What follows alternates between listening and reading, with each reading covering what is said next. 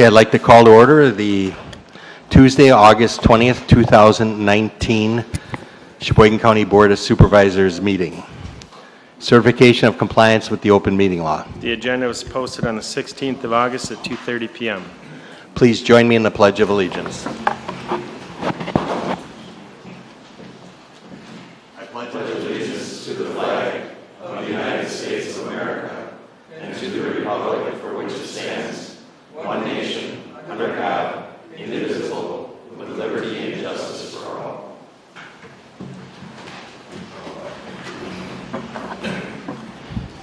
Thank you. Roll call.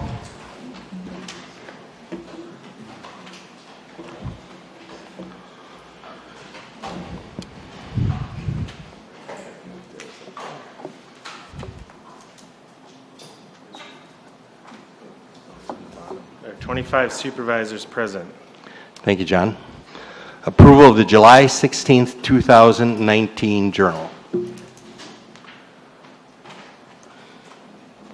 Supervisor Glavin. Move to approve as sent. Thank you, Supervisor Glavin.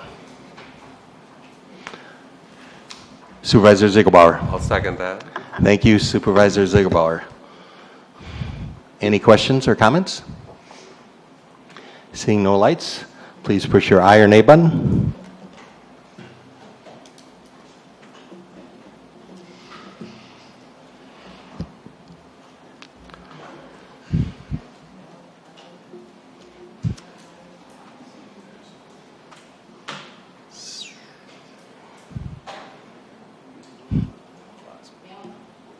He's trying to. All right. Journals approved unanimously. Thank you. Consideration of appointments by the chairperson. To Joint County Library Planning Committee, Thomas Wagner of Plymouth and Keith Obler of Plymouth. Supervisor Gehring. Mr. Chairman, I move to concur with the appointments of the chairman. Thank you, Supervisor Gehring. Is there a second? Supervisor Damp. I will approve that. Thank you, Supervisor Damp. Any questions or comments? Charlie, do you have one? No. Any other? Okay, thank you. It's a little embarrassing appointing yourself to a committee, but I'm a big fan of the libraries. I think it's important. I've been on there 2 different times, so I'm going to do it again. Not that I know of other things to do, so. Okay. Seeing no lights, please push your aye or nay button.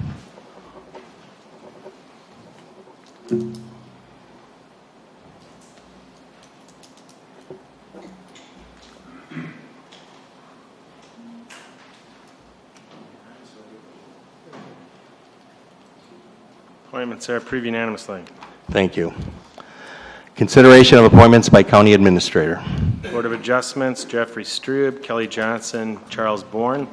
Joint County Library Planning Committee, William Gehring, Jacob Immel, Sherry Spaeth, Jacqueline Romer. And to Traffic Safety Commission, Chris Naring and Jacob Immel. Okay, we can take that in one motion unless somebody wants to divide the question. So I could use a motion on that. Supervisor Glavin. Move to approve. Thank you, Supervisor Glavin. Supervisor Conrady. Second. Thank you, Supervisor Conrady. Any questions, or does anybody want to divide the question? Seeing no lights, please push your aye or nay button.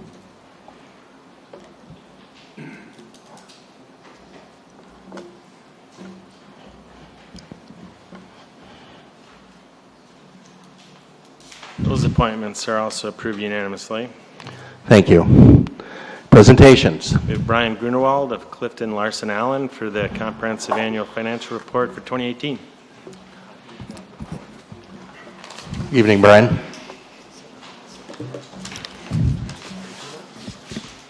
Hello, thank you for having me here this evening. First item that I just want to address is thanks for having me here, but I also do want to touch on the fact that some of you may be used to seeing us reference as Schenck. Effective January 1, Clifton Larson Allen did merge with Schenck. Therefore, you'll see references to Clifton Larson Allen and CLA. In terms of the discussion tonight, I just want to remind everyone I did meet with the Finance Committee previously We went through the management communication letter, touched briefly on the comprehensive annual financial report, and for purposes of tonight's discussion, just going to keep it a little bit more brief and just put together a PowerPoint. The information included here is pulled from both of those documents.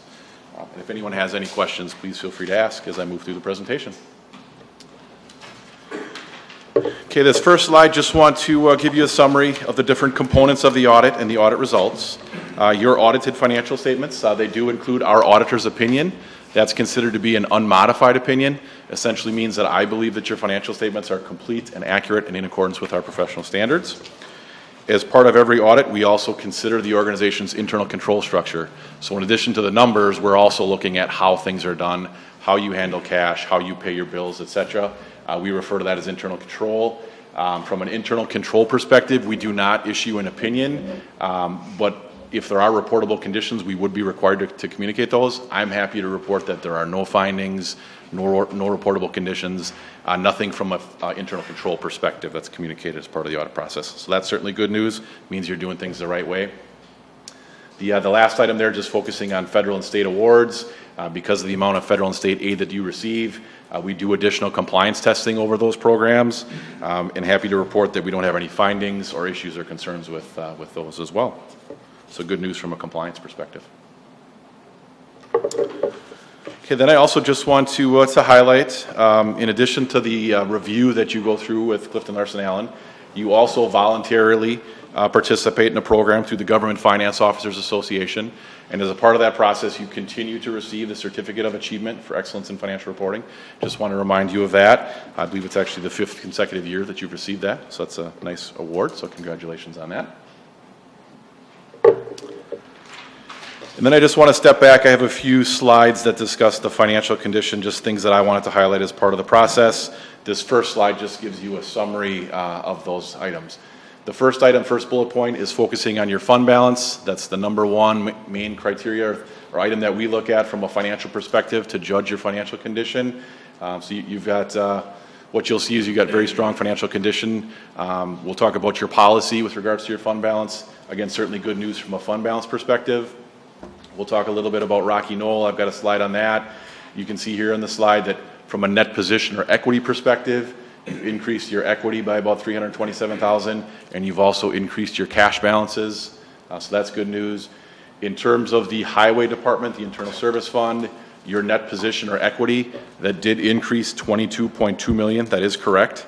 I just want to remind you that as part of that process, some of that is due to the accounting for the highway complex. So $21.4 million of that did come from a transfer in or a capital contribution from other funds.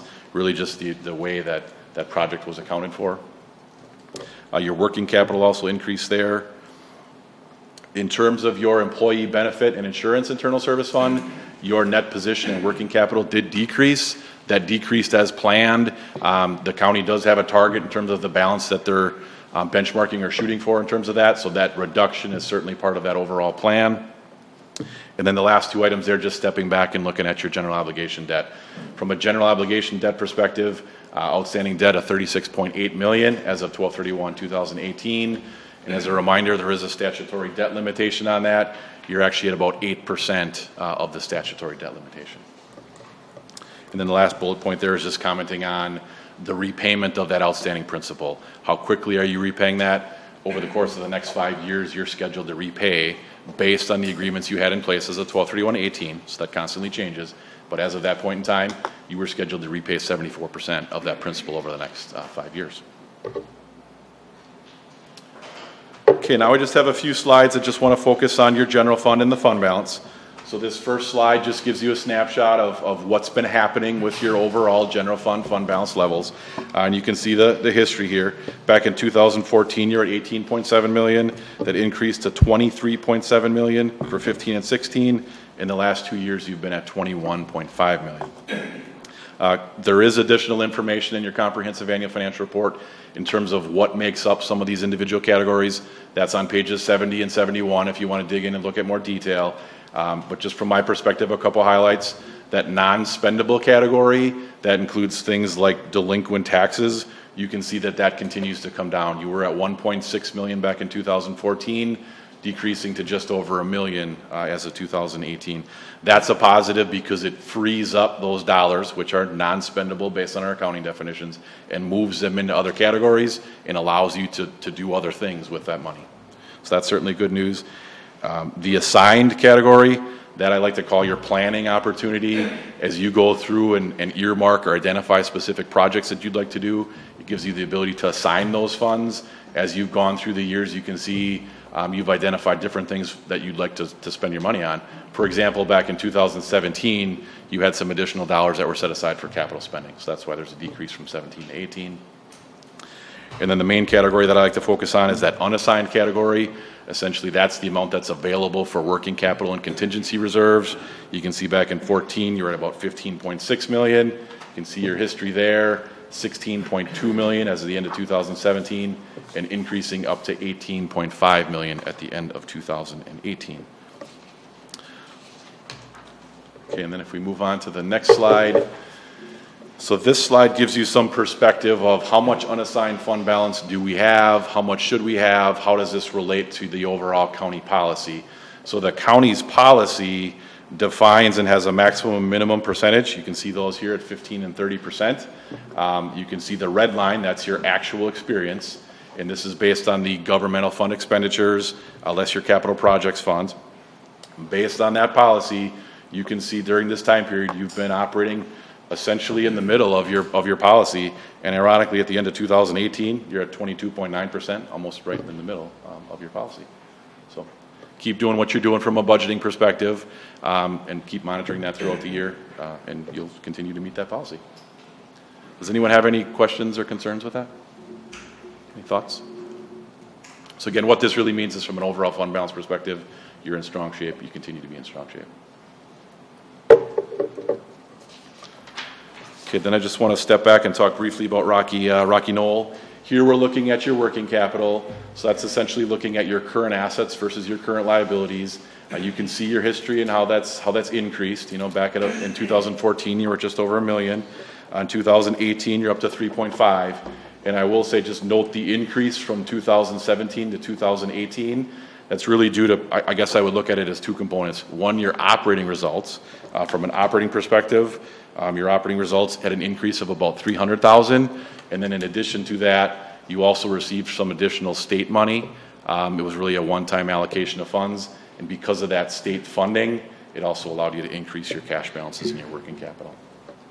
So strong year there. From a cash perspective, as I mentioned on that previous slide, your cash balance has actually increased $849,000.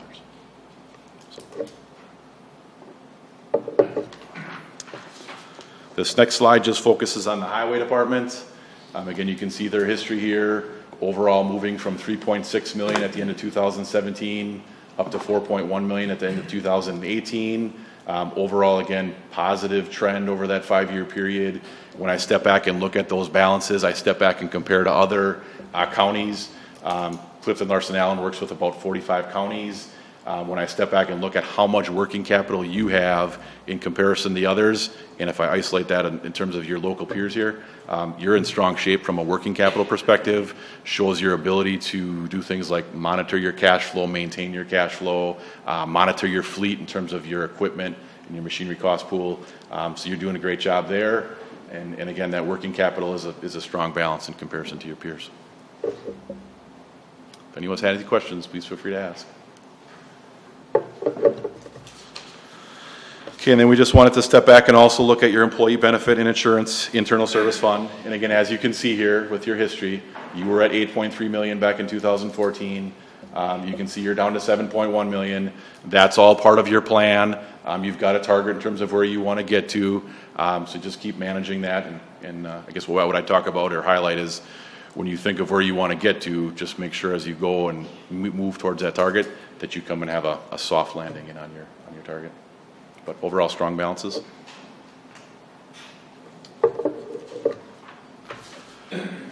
And then just want to step back and look at your general obligation debt. So this gives you a snapshot of the dollar amount of principal that you've had outstanding at the end of each of the last 5 years. Back in 2014, you were at 35.2 million of outstanding debt. at the end of 2017 and 2018, right around $36.8 million. So that just gives you a snapshot of the overall dollars that are outstanding on your general obligation debt, again, as of 12/31. And this next slide, the purpose of this, it tries to put in perspective how much of your budget is being used to repay principal and interest on an annual basis. So the common benchmark is the red line, and bond rating agencies look at this. And they really don't want you to be above 20% in terms of your overall budget. You can see your blue line, the actual experience. You've been right around the 10%. The last few years, you've been under 10%. So that's considered to be a strong ratio, about half of that cap. So that gives you perspective on, that. This is coming right from your comprehensive annual financial report on page 114. And the other item that I mentioned in terms of benchmarking that is that statutory debt limit. As I mentioned earlier, you had about 8% of the overall statutory debt limit.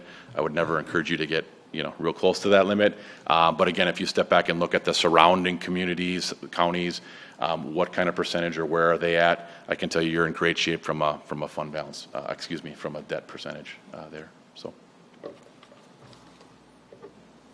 Okay, any other thoughts or comments on that? Okay. Then this last slide, the management communication letter, we also use that as our opportunity to communicate new things that are coming down the pipeline. The Governmental Accounting Standards Board does continue to issue new standards and statements. Here's just two of them. There are others. These are a little bit more meaningful. We continue to work with the county. We'll share information and make sure that those standards are properly implemented when they are required to be. Okay, any other thoughts or questions or comments? Okay, I guess I'll just say in closing, obviously you're doing things the right way, in compliance on federal and state aid, and overall from a financial perspective, keep doing what you're doing. You're in real strong financial condition. Okay. All right. Okay. All right, thank you. Did I go off? Okay, public addresses. Right, we have Alan O. of Howard Snow to give an update on Sheboygan County Veterans Memorial.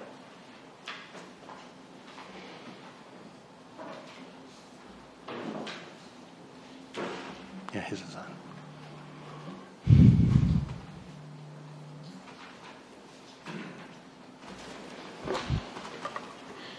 Evening, ladies and gentlemen. You have literature laying on your desk about the upcoming 25th anniversary. Believe it or not, that Veterans Memorial has been there 25 years already. And with your somewhat support from this board and everything, that's why it's still there. And the veteran group that oversees that is, somewhat financially sound, and we are able to maintain and make sure it's a beautiful place. On your literature, you can see we're having an event there starting on Friday. American Huey 369 is coming in, and it'll be there around noon. It'll fly until about 6 o'clock in the evening.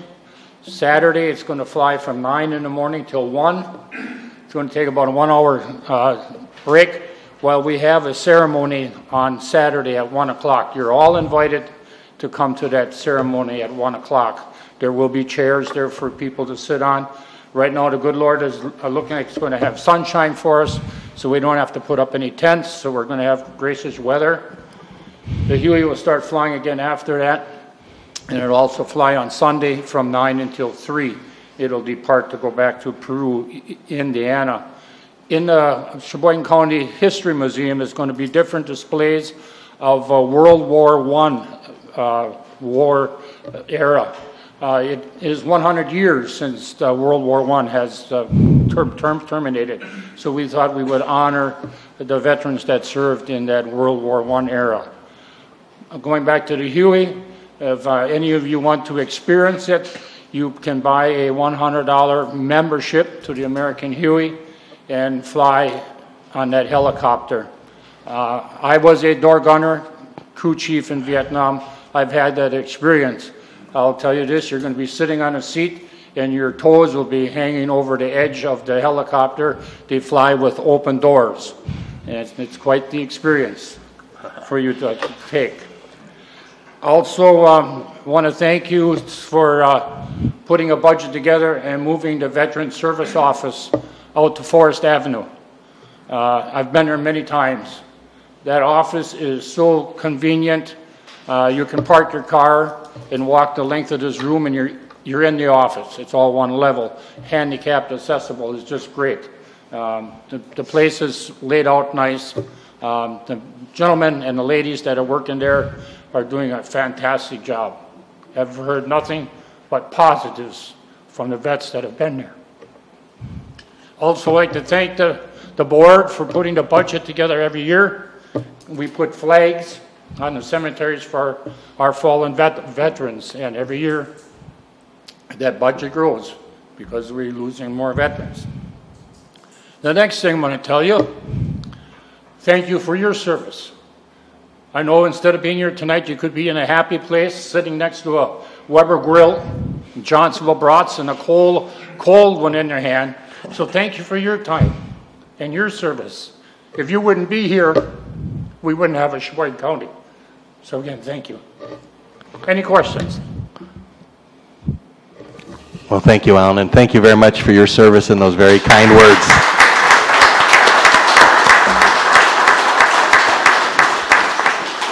I know when you said cold one, you meant a lemonade, right? Okay. All right, next, Krista Johansson of Elkhart Lake regarding the ATV, UTV ordinance.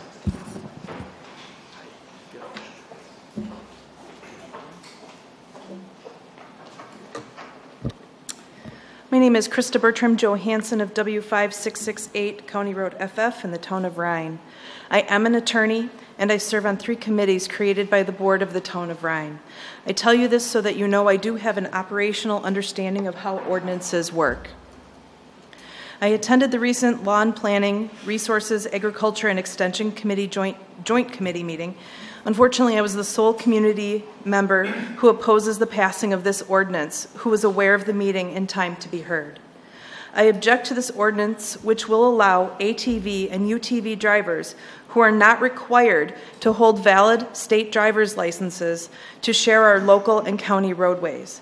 However, tonight I will spend my time directing your attention to a few key weaknesses in the ordinance itself as I see them.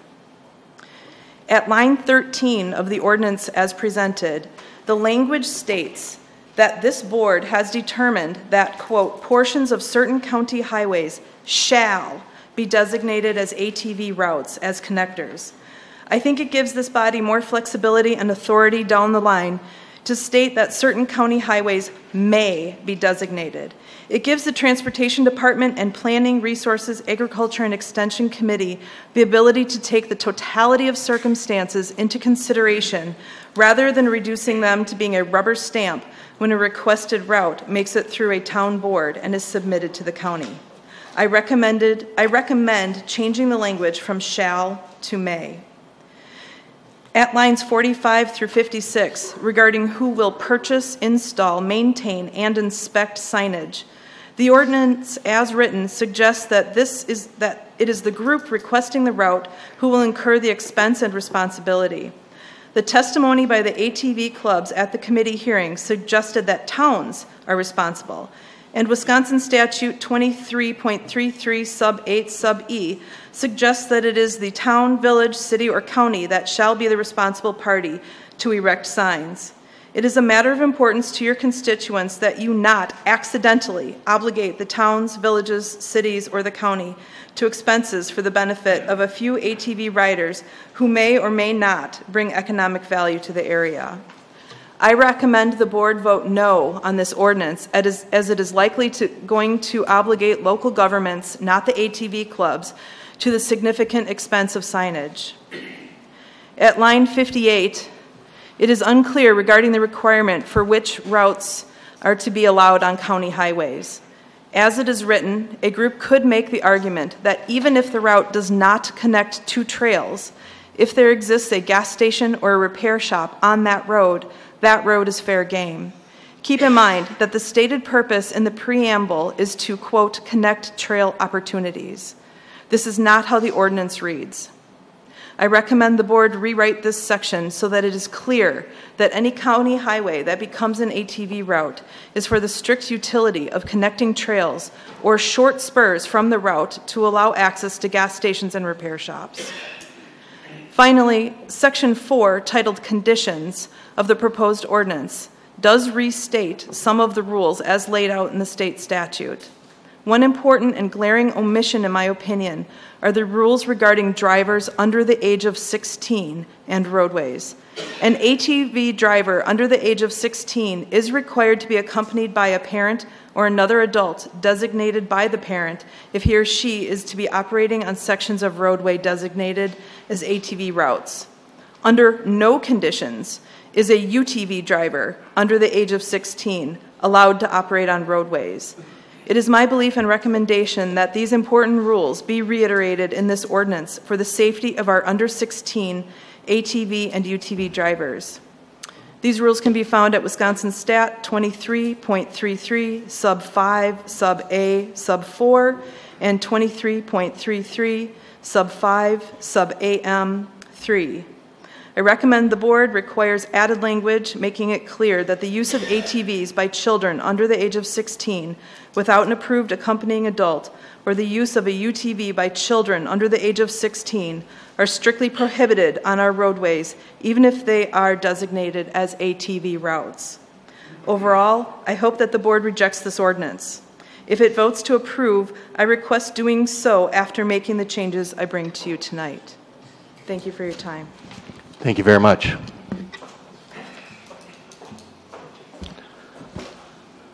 Okay, letters, communications, and announcements. I have one. It's a letter from Paul Gilk, a supervisor of Lincoln County, regarding redistricting, which we've received several times. Yeah, I'm gonna change my, and I'm gonna refer that to executive committee. All right. Okay. County Administrator's report.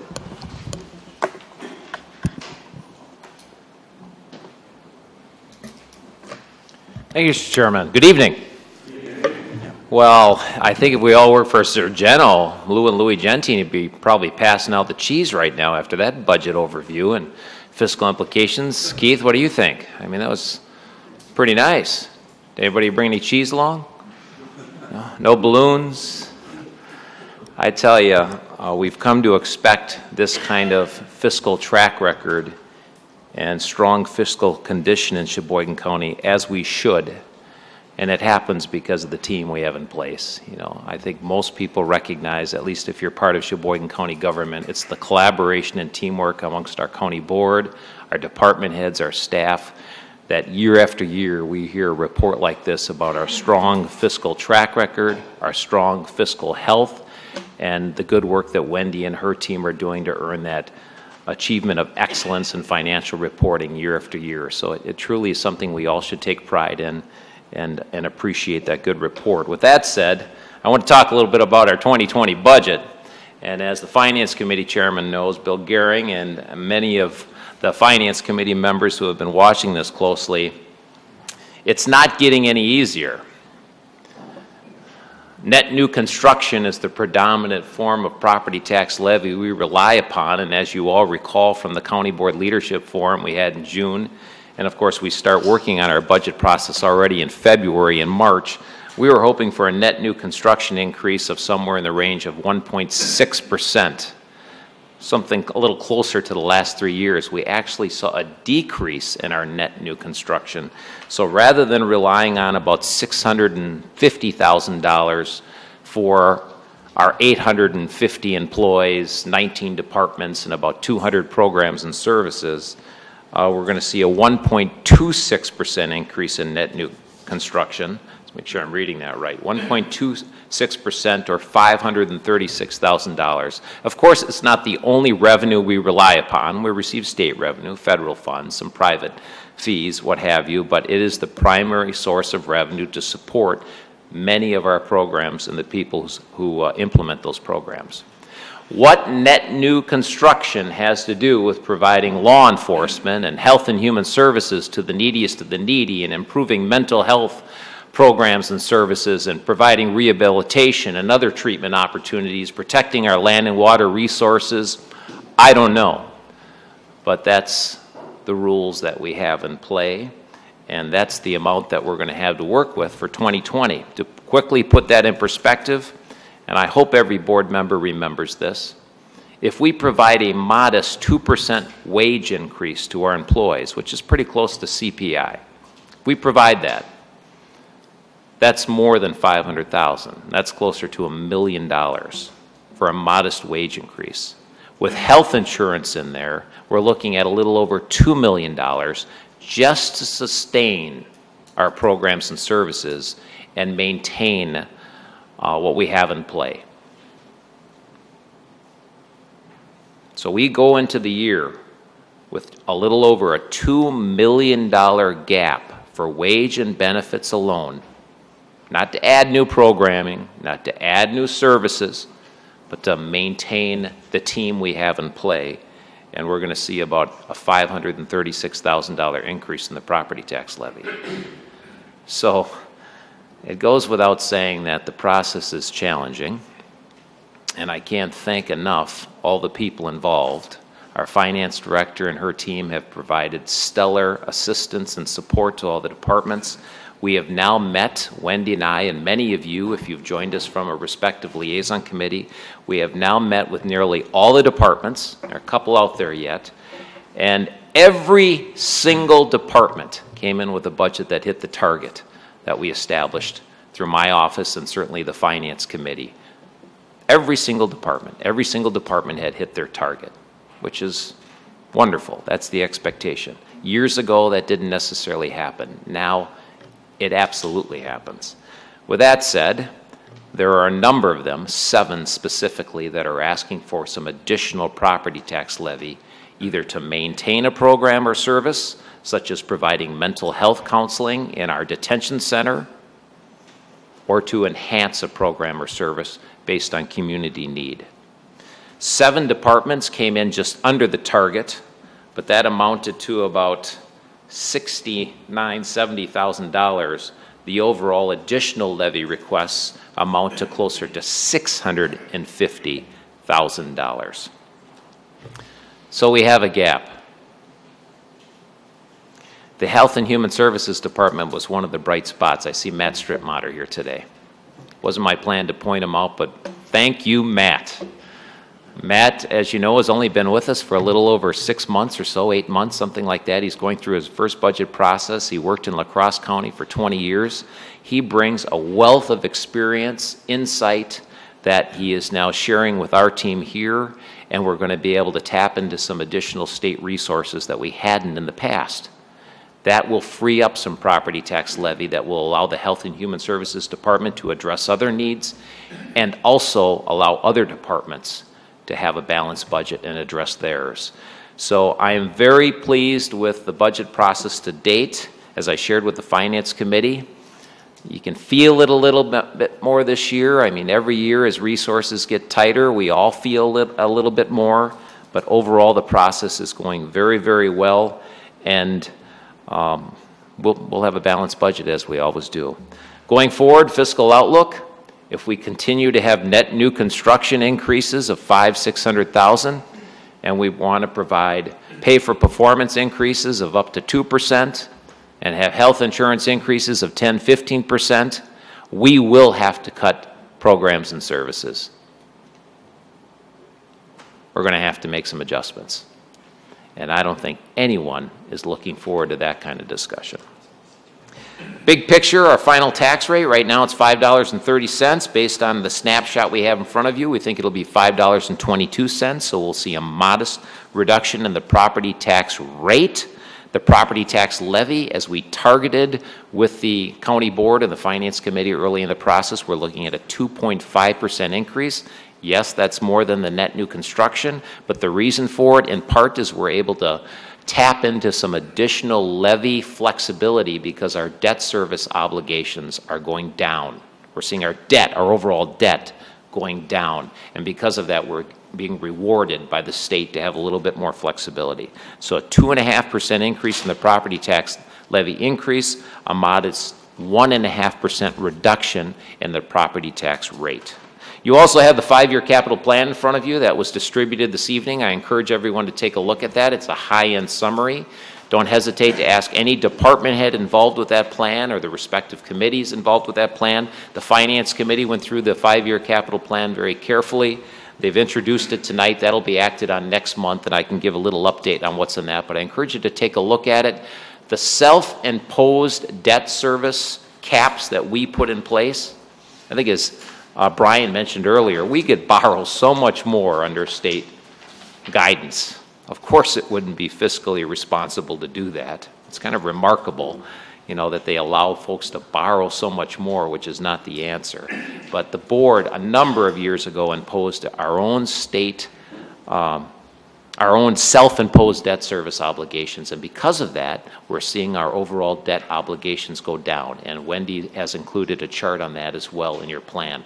There is a spike going forward if we end up building a $20 million detention facility, but as everyone in the room knows, we're hoping to avoid that. Also on your desk, and I want to thank Henry for reminding me last month, I think it was at the last county board meeting, Henry said, well, how are we doing with the sales tax revenue? And on your desk is a copy of the latest spreadsheet on sales tax revenue. It's encouraging. You may recall in 2018, we budgeted about $9 million. We actually received closer to 9.8. I got to start bringing my cheaters here, don't I, Wendy? Yes. In 2019, we budgeted $9.3 million for this year, and it's coming in from a projection standpoint. It looks like it might be closer to $10.2 million. And then, of course, we've got the Ryder Cup next year, and that's going to provide about $130 million of additional economic benefits statewide. What it means specifically for Sheboygan County, we don't know, but we did up our projection there for the 2020 budget and put $10.5 million. As you know, the focus is on transportation and maintaining our transportation system. Greg Schnell and his team are doing a great job maintaining at minimum of 30 miles of overlay improvement to the roads every year, and then we share some of that revenue with our local municipalities. We're the only county to do that, and of course we're also providing some direct property tax relief as a result of the sales tax revenue. So it's working out well. So you have a chart there showing how much we received each month, and then also a little comparison to a couple of other counties. And then finally, I just wanted to point out, you know, the Wisconsin Counties Association really provides us with a lot of support, sometimes support that we don't take advantage of to the extent we could.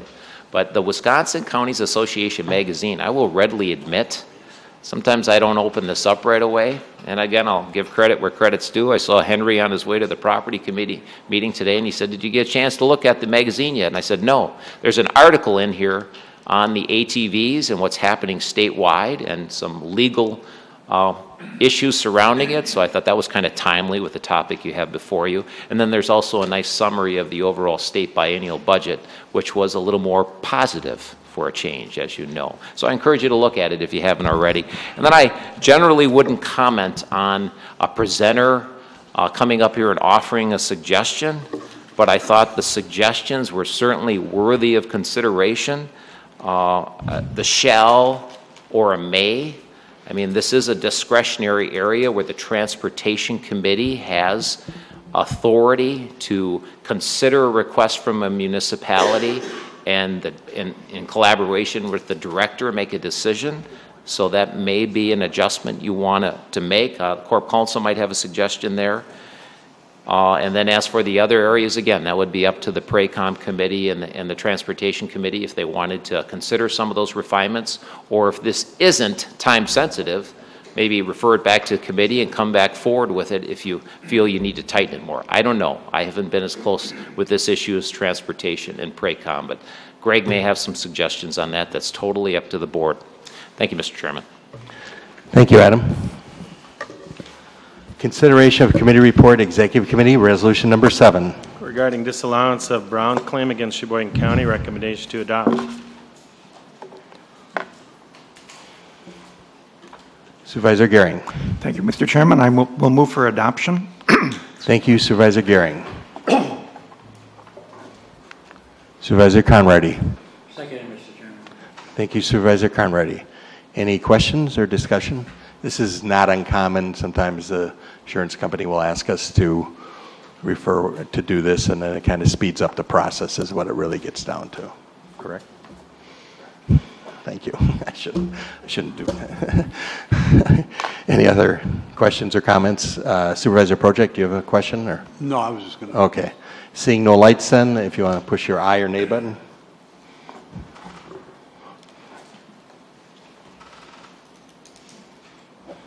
Resolutions approved unanimously. Thank you. Consideration of Committee Report, Finance Committee, Ordinance Number 3. Regarding amending Supervisor and County Board Chairperson compensation, recommendation to enact. Supervisor Testrudy. Thank you, Mr. Chairman. I'll move for approval. Thank you, Supervisor Testrudy. Supervisor Gehring. Thank you, Mr. Chairman. I will second that motion. Thank you, Supervisor Gehring. Any questions or comments? Supervisor Brula. Thank you. Sure. Sorry, I'm not used to all this. That's yet. okay. Take your time. So we just heard Adam tell us how difficult of a time that we're having with net new construction, meeting some of our employees' insurance needs and rate increases. I do not believe at the moment that we should give these increases to the county board. Okay. This is a public service position. I believe we are more than adequately compensated for what we're doing. Okay. Thank you. Anybody else? Not to enter into debate, I just wanted to point out we're not increasing the wage. That hasn't been increased since 1985. The per diems were last increased in 1999. And my personal opinion was, if we're ever going to do it, at some point I respect your opinion, but I think it was time to do something along these lines, so that's why I proposed it, as my letter stated. Supervisor Epping. Thank you, Chairman Wagner. In regards to that, I know for the past few years I've run unopposed from my position. I think if there was other compensation that might attract, as we try to do, even with our departments, attract and retain good personnel. So I think that's an incentive for other people to get involved with county government. So I will support this. Thank you. Thank you, Supervisor Epping. Anybody else? Seeing no lights, if you'd please push your aye or nay button.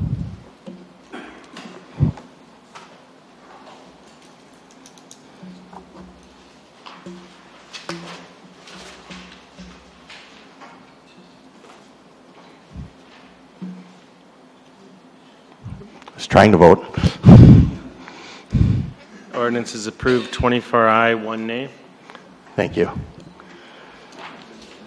Okay, consideration, report, law, planning, resources, agriculture, and extension committees.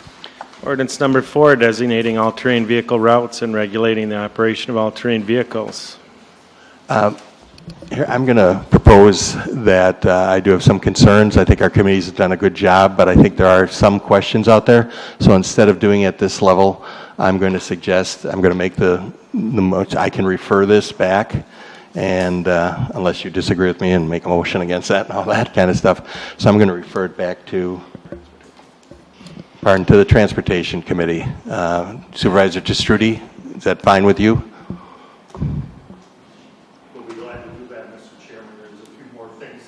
Been brought up that might need some consideration, and it's hard to do that just on the fly with the group here. So, yeah, that is my concern. So I'm going to refer that back unless there's an objection to the Transportation Committee.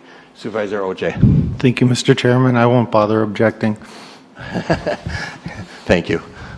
And there was a lot of good intentions and a lot of people involved here, but I just think it's the good thing to do. So I'll do that then, as long as there's nobody objecting. Thank you.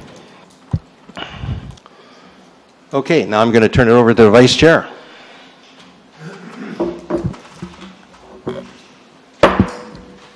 Resolutions introduced. Resolution number 8 from the Finance Committee.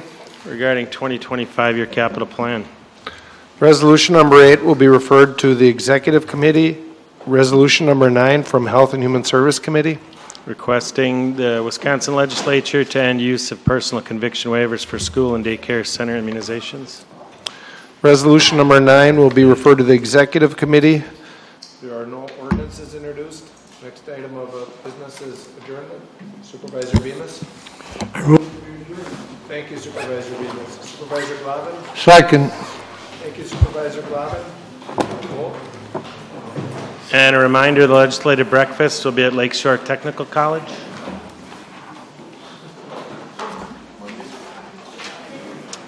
September 9th.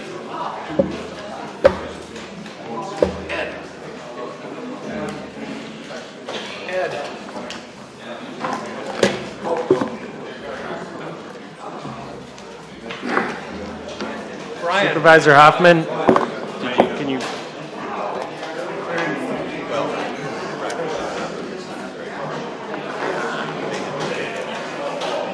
We are adjourned.